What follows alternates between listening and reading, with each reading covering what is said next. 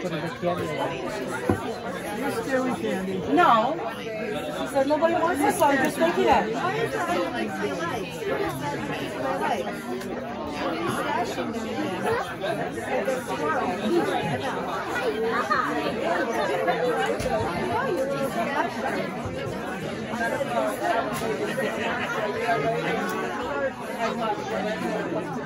It's a big rat's nest back there. Rat's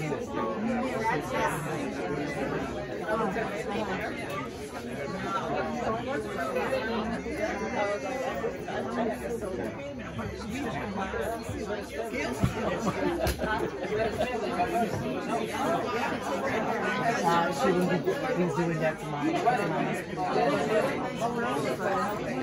but it needs condition because it's all candy now, so I have to condition. So, once again, welcome everyone. So glad to have you all here. We're going to start the awards program now. And for the first award, I'm going to hand it over to Cecilia. She nominated Dr. Fogg for this award, and so she's going to do the presentation.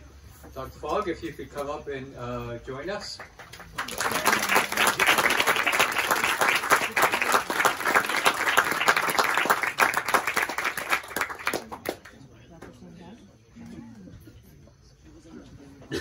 So, Reverend Lehman just asked me to describe how this process goes. We are presenting 4 awards tonight.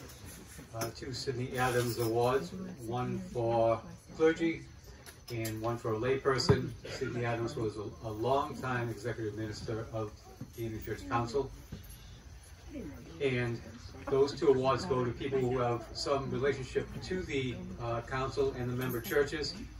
Dr. Fogg happens to be a member of our church, Congregational Church of South Dartmouth.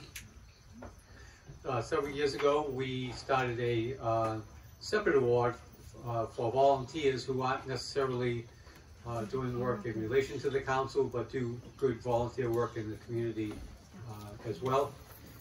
And that award was named after George Ripley, Phyllis King, and Harry Schoening, who was also a member of our church.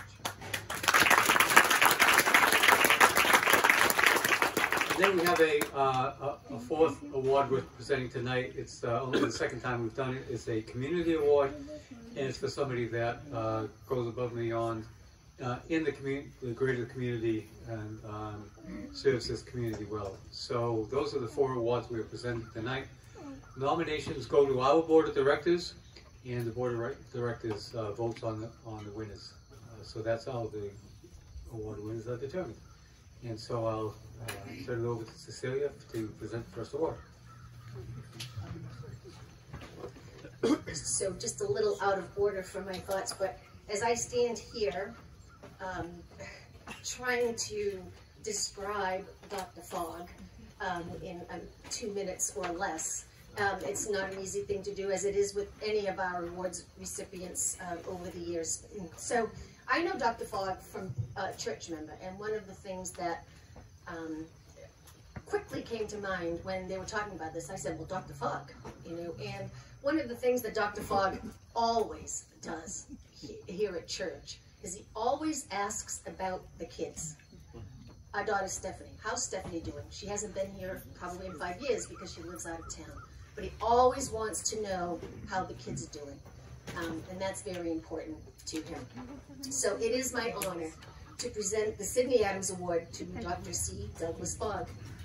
Dr. Fogg comes to us from a long history in medicine, spanning 42 years of hospital patient care, and many more beyond that, serving the unhoused and those without medical care. His career began back in 1961, graduating from Hammerman Medical College in Philadelphia. After serving in the U.S. Navy as a medical officer, he was honorably discharged in 1971 and moved with his family here to New Bedford, and began working at Union Hospital. For those of you who may even be familiar, it is the far north end of the city, as well as opening his private practice. In 1972, he became chief of surgery and later chief of staff at St. Luke's Hospital, and also the medical director at the Wound and Recovery Center at the New Bedford Rehab Center. In 2015, he became involved with the SOLE, S-O-L-E, Foot Clinic at Mercy Meals and More, which is a program located through the Pilgrim Church in downtown New Bedford. His care for the individuals who participate there goes beyond just being patients, sharing his compassion for others to the nursing students who work with him from UMass at the clinic. His self-defined cranky surgeon title is clearly not evident in this work. His students, who define this clinic as the best, as the best experience they have in their clinical time at UMass, listen to his experiences and learn how to be a patient-centered caregiver. It doesn't matter who they are or where they come from. Dr. Fogg treats each of his patients with respect and dignity. He remembers their names, he takes the time to listen to their stories, and gives them a plan for their own care, and always leaves them with a "see you next week." His students value the opportunity to speak to a well-known, well-read surgeon. Is a quote from one of his students: "I didn't think a doctor would be so nice to me and listen to what I said." Dr. Fogg is quoted as saying his family loved sailing and wanted to live on the water. "It's been wonderful for our family," he said. "This is our home." And his family of patients, especially those underserved and unhoused of our area, have been truly blessed by his presence. We thank you, Dr. Fogg.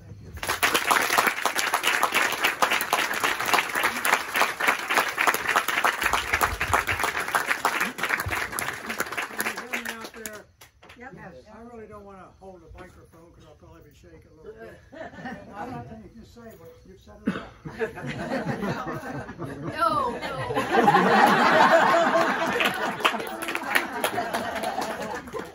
Hey, Dee Dee, we should have done the big print. Look, there's the big print. It's an honor to receive this Sidney Adams Award for Community Service. I really appreciate it. Around 7 years ago, someone at the Congo Church suggested I might go down to the Soul Foot Clinic and see if I could be of assistance.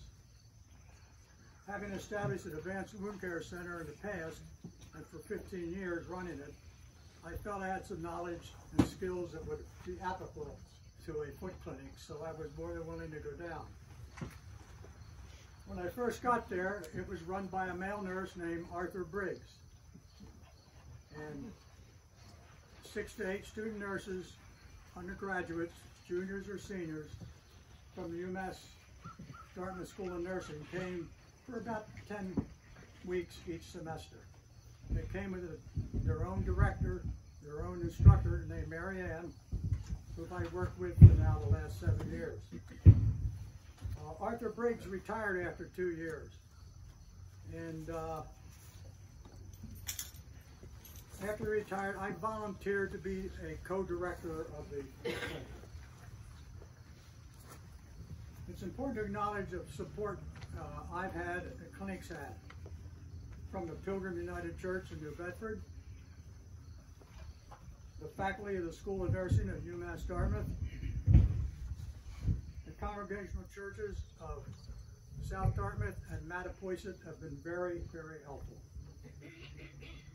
The staff and the board of directors of Mercy Meals and More has established a stronger board, and we're much more active in the community through their efforts. The managers of the kitchen and the Mercy Meals and More, one was Laura. She was there for 2 or 3 years before she retired, and the new one is David, and he's doing a wonderful job. The many volunteers that come in on mornings to serve breakfast, they have to be there at 5 a.m. We've got, in the summertime, high school students, college students who come in and maybe work for 3 to 4, maybe 6 or 8 weeks during our summer months, and we have other volunteers from the community. The nursing and the pharmacy staff at St. Luke's Hospital have been supportive of my efforts. And we'd like to salute Big Value for their contributions to the Mercy Meals and More Foot Clinic. I would also like to acknowledge my wife, Sandra,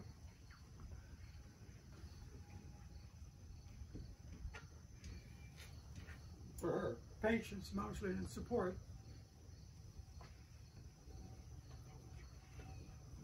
Thank God for the wives. Yeah. So you can see this really isn't just about me. I've always felt it's important to share one's knowledge and skills to help others, especially in retirement. Taking a page from Jim Stevens, quote, "Gifts to give," and I believe we all have gifts to give. We do have one challenge. The students are only there for 20 weeks a year. The other weeks, I run the clinic. I usually have a nurse that comes in and helps me, and I've had 2 over the last 5 years that were pretty regular. But since coronavirus, I've been a one-man show. So I'm always looking for people to volunteer who would like to spend 2 hours on Thursday morning, starting around 6 a.m. in the morning, to give me a hand. I'd appreciate that if you know one might be interested. Regarding the homelessness, I recommend 2 books. One is called Stories from the Shadows by James O'Connell, who runs a major homeless program in the city of Boston and is internationally recognized. The other book is Answers Behind the Red Door, Battling the Homeless Epidemic by Michelle Steve and Dave Flanagan. I'd like to thank you again for this honor.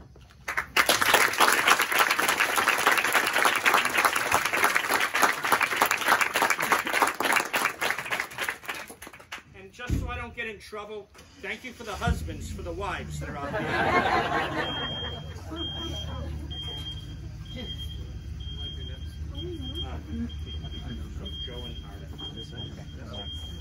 To present the next award, I'd like to call Joe Dworky and Arif Bednaz, 2 of our board members, to the presentation.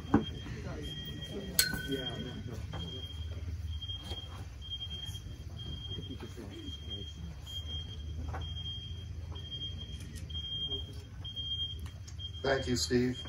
Thank you, Reverend. I promised them I would keep this under 15 minutes for the open line. So if I hit 30, give me a high sign, please. I'll slap it before then. This is a great honor for me to be here tonight to co-nominate Peter. Arif and I co-nominated him. We're both, you might call us co-chaplains for the Opioid Outreach Program. And I met Peter back in April 2017. We went to training together how to help those who have overdosed. And then I ended up in the program helping, going along with the ride-alongs. And the next thing, Dave Lima and Doug Cedarberg asked me to be a chaplain. And I said, great, no paperwork. And so, but I observed Peter. Peter and I have bonded. He's like a brother to me. I can't say enough nice about him. I've watched him do hundreds of hours of work beyond the scope of his job. He is just a remarkable person, and he's taught me endlessly. And so it gives me great honor to be able to be here tonight to see him receive this. Oh, come on. She's a teacher, she don't need it. So it really has been a privilege for me to work with Peter. I have never met such a kind man who, no matter who you are, he has a helping hand for. And he has, like I can say, like Joe, he's taught me so much. And I just enjoy our conversations while we're driving from place to place. We kind of help each other out. You know, if we've been having a bad day or a bad week, we feel we're so comfortable to be able to talk to each other about it. And I think that's an important part about the outreach that we do for not only the people like Peter, but also for the police officers that we ride with. So I really am privileged to ride with Peter and to be part of giving him this award.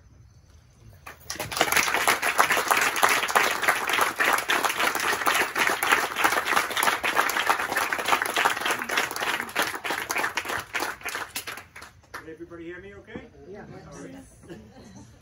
I can throw my voice pretty well. So I didn't write a long speech, and I didn't write a large print speech or anything. Thank you. This is a huge blessing and an honor made possible by a huge team of people, you know, an extended team of people. I first want to acknowledge, before I acknowledge anybody else, that the core people that really started in on a lot of this groundbreaking work on approaching addiction and substance use and things like that are here. So to the two women of authority in my life, my wife Jenna and my director Connie from Southern Hills Behavior.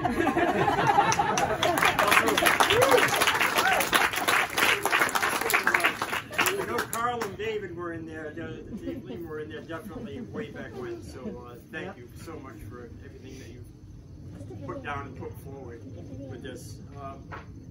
If I could just ask maybe a quick moment of silence for the people who are really suffering and the people who have we've lost from this this scourge of opioid and other drug addiction. Thank you. So I mean, it really has a lot to do with the team on the ground. I came into recovery in 2005.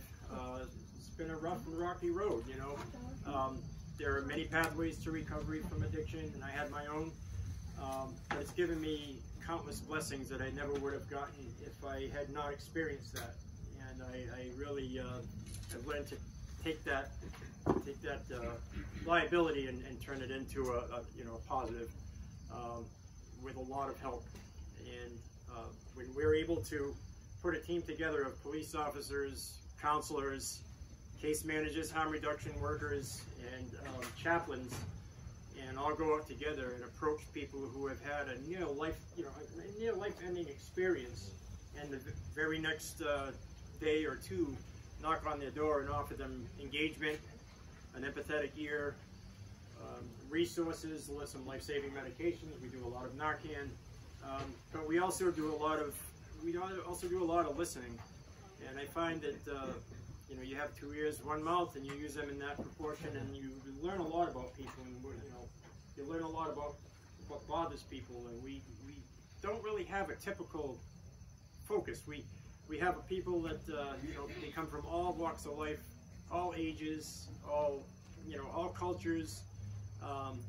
All beliefs, or you know, some don't really profess any belief, but they might be agnostic. They might be identifying as atheists.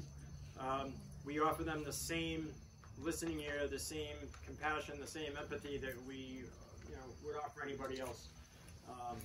And we try to get to the root of the problem. We try to get to really what's driving that person's behavior to get into this horrible trap. And sometimes it's a person who just had one event. You know, they might have taken too much medications. A lot of these are based on pain medications, and it was an accidental pain medication, you know, poisoning. Typically, we don't see that. Typically, we work with a lot of people who are struggling with using substances because they want to feel good, feel better, or remain in control. They don't want to go into withdrawal. So we do a lot of that. But it's very, very mixed. The different responses you get when you knock on the door with an officer, you know, a harm reductionist and a chaplain. You might get somebody who's telling you, look, I'm not interested in what you have to say, but thank you, I'll take the contact information. You might get somebody that, you know, the family answers and they want Narcan and they want some advice on what to do about what they're going through with a loved one. So we try to offer that, and we try to engage and stay engaged with the family. You might have people who are ready to make a change. They've been through a horrible lot in life. They have a lot of trauma, they have a lot of medical issues, they have a lot of psychological problems, they have a lot of grief. They might have been through, you know, combat or something like that and been traumatized that way. You just don't know what drives somebody, you know, what drives somebody's behavior until you listen to them. So a big part of the job is just being receptive, listening, offering, you know, an open handshake, listening ears, and a chance for follow-up. And that's actually you know, a lot of that is laid down early in advance, and it doesn't seem like it's going anywhere until 2-3 months later, sometimes a year later, they'll call you and they want to engage more deeply, and we want to be there for that, you know. The offices we have in the New Bedford Task Force are excellent. I never thought I'd be riding with a police captain or a police lieutenant back in my days before recovery. Plus I was in the back, you know. Never thought I'd have their phone numbers in my phone. Never thought I'd be riding or joking around with chaplains on, you know, on these rides or anything like that. I never thought I'd be, you know, helping other people come into the field. You know, Marissa's over here, and she handles the Fall River, and now she's in New Bedford as well, and she's a big piece of the, you know, the outreach now. So I really appreciate the opportunity to be here to acknowledge this, and it's just so huge for this team to be able to accept this, for me to accept this. But I want to say it's really for me, but also for everybody that's made it possible. The team at large, my family is here. They've been a huge part of my recovery. When a lot of people would have turned their back, my sister, my brothers never ever turned their back on me. They always supported me, always were there for me, always stood up for me. My parents, the same thing, you know. We've been through a lot together. They've certainly been through a lot together with me, and I really appreciate it. So I don't think I really had that much else. I think I said everything without reading. My life experience was a mixture. My recovery was a mix of Christian scripture and church membership, secular clinical treatment, my own experimentation with, you know, alternative medicines and things like that, and also a lot of teaching. You know, through going to school to learn a little bit about how to counsel others with addiction problems and drug use problems, I actually became an instructor part-time, so I was actually able to teach some things about that, and it's nice to be able to teach because I learn more from my students than I could ever teach them, so that's an awesome thing too. And congratulations, Dr. Fogg. I remember you're one of my surgeons. You took care of an inguinal problem I had back when I was 19. He wouldn't give me a second script of painkillers either, but that's you know. So I appreciate it. Thank you, everybody. Thank you.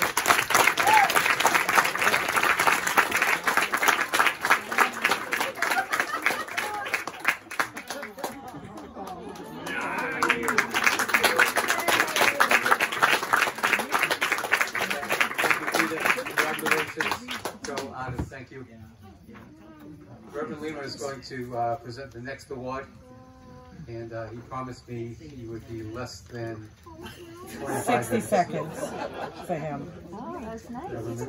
Hi, congratulations.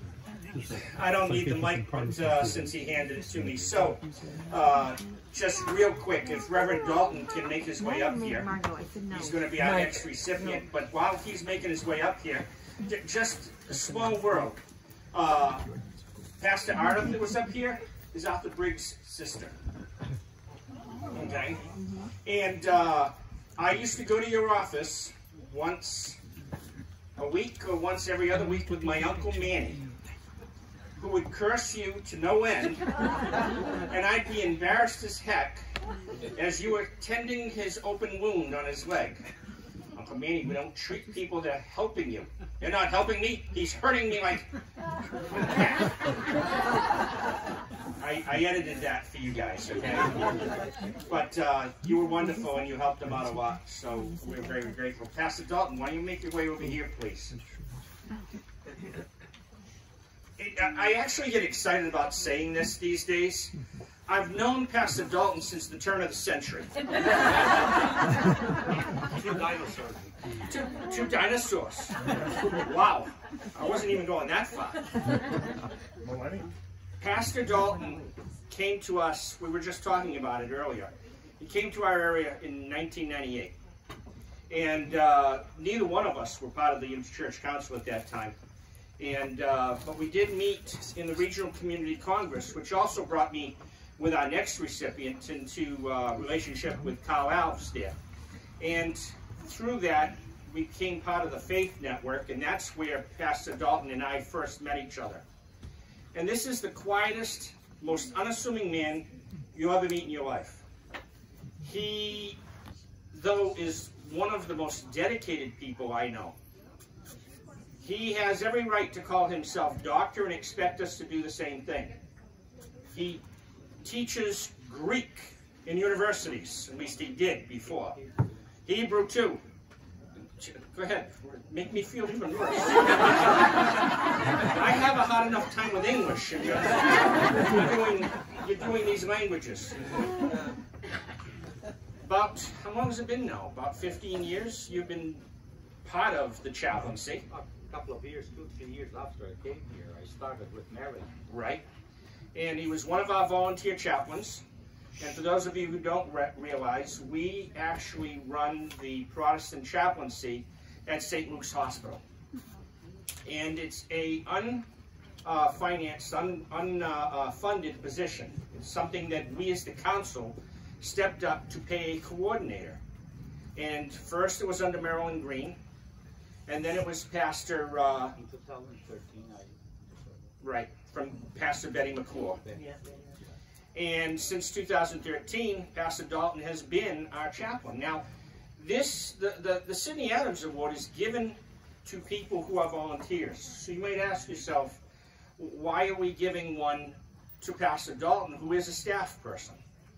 He's a half-time person, okay? He's more than a half-time man. half-time hours. But here's the thing. Last year, you may have heard of it. There was this thing called the pandemic that got started. And with the pandemic came the shutdown orders and the stay-at-home orders.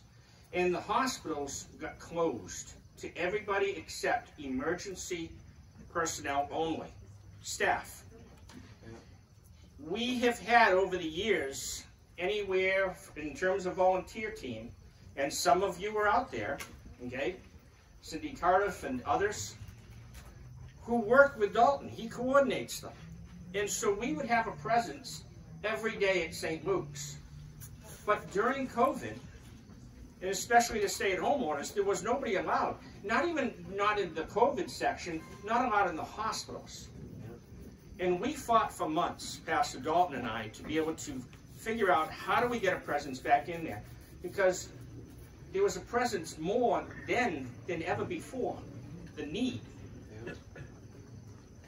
We were able to get Pastor Dalton back in because of the little clarification. Volunteers weren't allowed, employees were allowed. And because of our understanding of working together, he, as our employee, was allowed to go back in. Now, I think at that time we had 8 or 10 volunteers that worked with you? We were actually at the time 14, 2 per day were going there. But then it came down to maybe 11, 12, 10, 12, 11, 12. And that's when Pastor Dalton took it all upon himself to be the sole person that was going in every day. Well, as needed, phone call for an emergency, he would go for us. He would be there. Never a word of complaint. Never a word of anything else. I would call, are you okay? Is there some, I'd call sometimes, I'd get an answer in a day or two. But Dalton, is there anything you need? How can I support you? Well, I'm doing the best I can. We're feeding the people we need. Those of you who know him best, you know. That's the best Dalton impersonation I have. But the bottom line is, this is a man who's dedicated to serve the Lord, loves his family. During COVID, he and his wife went through it themselves and were very ill. But still, when it was able to go back in, he didn't hesitate. He went. Because that's what we do in the ministry. So congratulations. We thank you so much.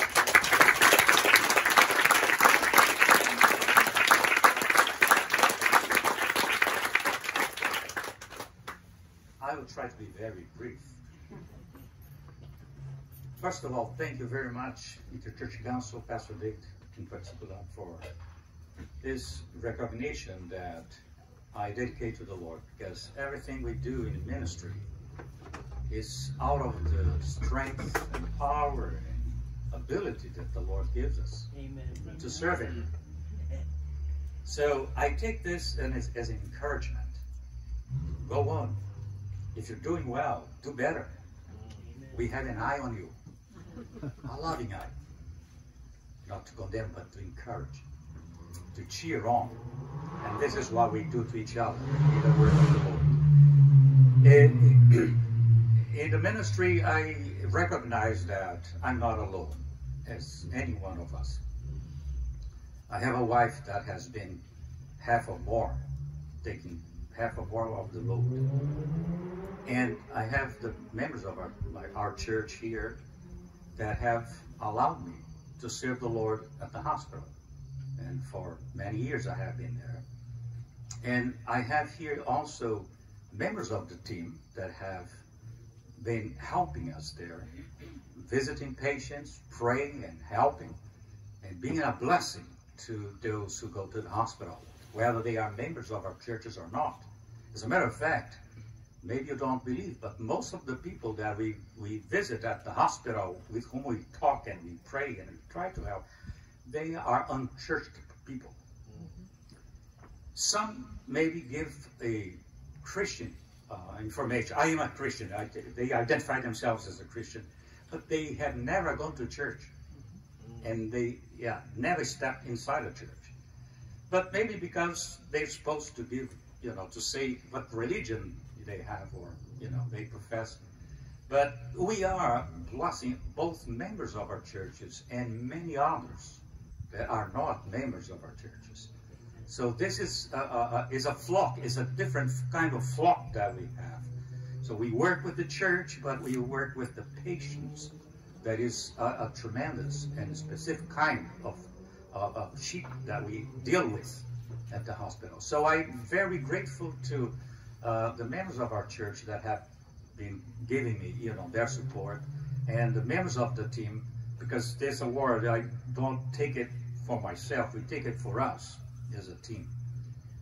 And even though they have not been able to go to the hospital during, till now they are returning. I have already 2 this week that the hospital is allowing the volunteers to return. So there are some requirements, of course, but they are coming back. Thank God for that. And thank you very much for this honor.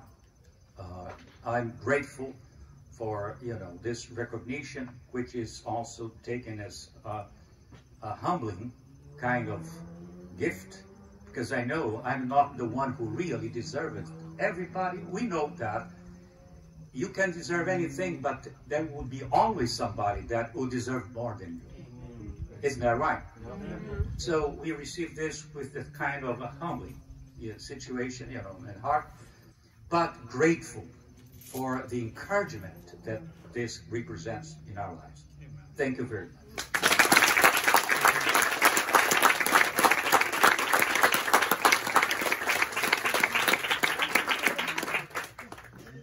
So this comes to our last presentation.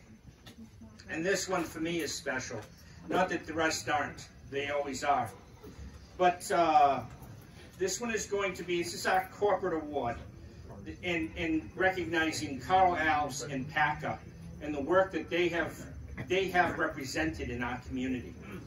And over the last few years, there's been many of us who've wanted and tried to get Carl recognized as a person of leadership, of quality, and the Standard Times, our local newspaper, has for years had a custom of doing Man of the Year. And I have 3 people who, along with me, wrote one big long letter as to why we needed to recognize Carl Alves as a Man of the Year. In whatever respect they would accept him. And whether it was a town representative or the community representative or the South Coast Man of the Year. Because of all that they've done for so many years on a shoestring 90% of the time. And I'm here to tell you that a lot of what I have been able to accomplish has been because of people like Carl and Connie Rocha Mimosa, and others that we work with in the community who see that what we need to do in the churches and educate us so that we could go out and serve in the community.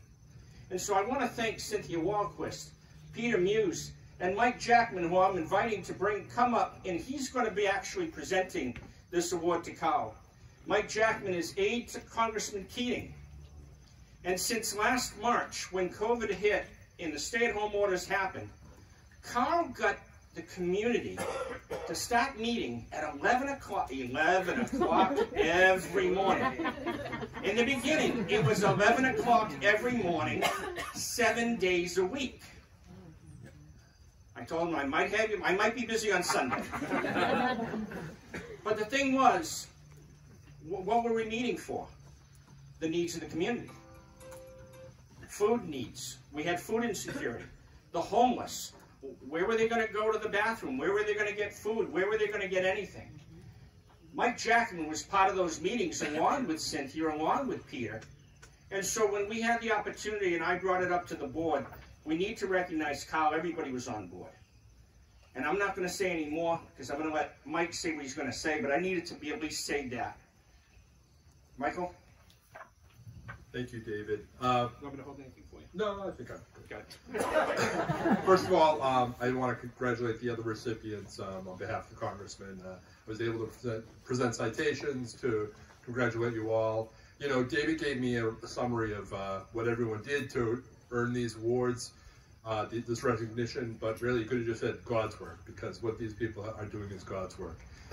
David mentioned the 11 o'clock calls. You know, I would get those reminders Saturday and Sunday doing these calls. I'm like, I would chime in once in a while, but I really wasn't able to be there for every call like some of the people were.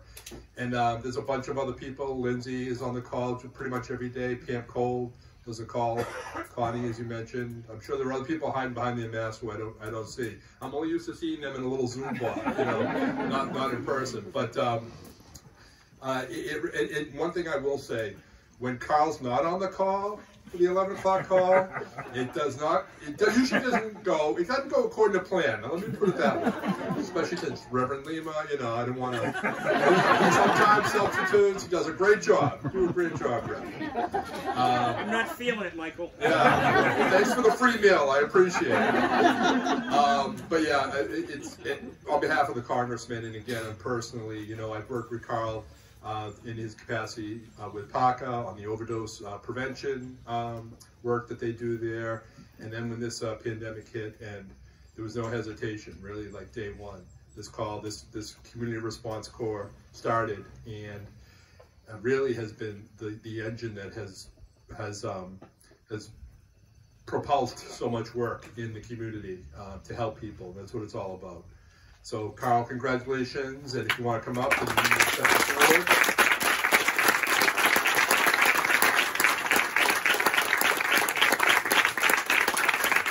And again, on behalf of Congressman Keating, I do have a citation. Just a certificate of special congressional recognition, proudly presented to Carl J. Alves. Recognition being the recipient of the Interchurch Council of Greater New Bedford Community Partnership Award for 2021. So, congratulations. Thank you so much.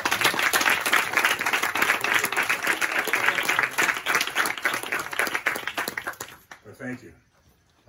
On behalf of my attorney, Albie Cullen, thank you for not making me reapply after we had to postpone the event to Johann. So thank you. Appreciate that. I'm going to let you in on a little secret. Nothing that I do by myself. Everything I do is with somebody else. Amen. So I feel a little bit uncomfortable accepting this award. We can take it back.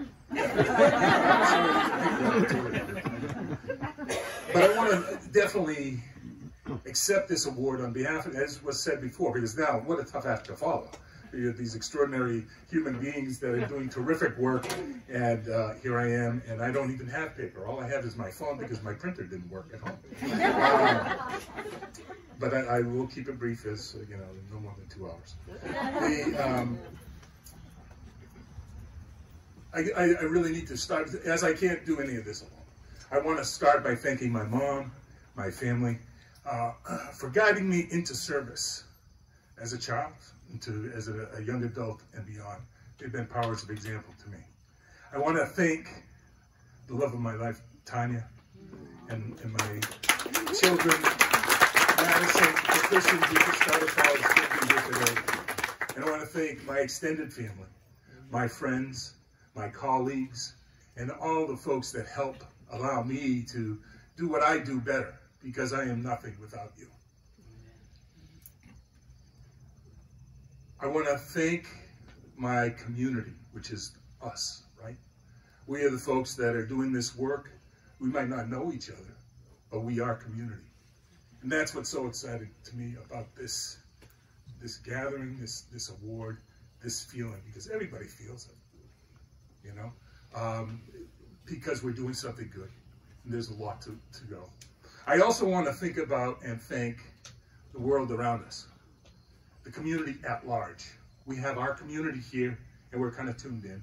You're here because you see the world outside, just beyond your own world, right? You know what's in front of you. But there is so much need out in the community that we have to continue to work towards. And that is a gift to us. It is something that we need to be mindful of and keep moving forward. I feel blessed to be able to do this work. A wise person told me one time that to a life worth living, make good choices. I'm blessed to have chosen some great friends and made some really great relationships today. But I also want to choose collaboration over isolation. Because none of us, as was said before, can do this alone. We have to do it together. But we have to work in collaboration. We have to have debates, discussions, argue, because no pain, no gain. We need to move that forward. I choose equity over privilege. It's been more apparent today than ever before in our history. And we need to include and create success for all folks in our community, regardless of their housing situation or their race, their creed, or any condition that they might. And we've got to be mindful that we do this on a daily basis, even when it's difficult. I choose empowerment and enterprise over helplessness. One of the things about the 11 o'clock, excuse me, the 11 o'clock meeting, I needed that for myself. Because there were times where I'm like, how am I going to, I've got 50 people on my payroll, how am I going to make that happen? But seeing those faces helped me move forward. Work together. I choose contentment and gratitude over anxiety. All too often, we're wondering about what has happened in the past or what's going to happen in the future or what I don't have, what I don't have. But somebody wise told me to say, if you really want to be happy, embrace what you have right here. Embrace this moment. So I'm doing that, and I hope you will too. And I also choose optimism over hopelessness. We are going to get through this pandemic. We're going to get through the challenges of poverty and lack of housing and those kinds of things together. We're in the dawn of a new day. Technology, lots of things are going to be changing. The world as we know it today is going to be much different 10 years from now. There'll be some things that are very different, that are bad. There are going to be many, many positive things that are good. We need to make sure that we're lifting all boats. So I'll leave you.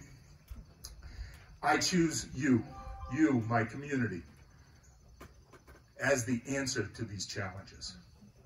And I am proud to be a small part of your community.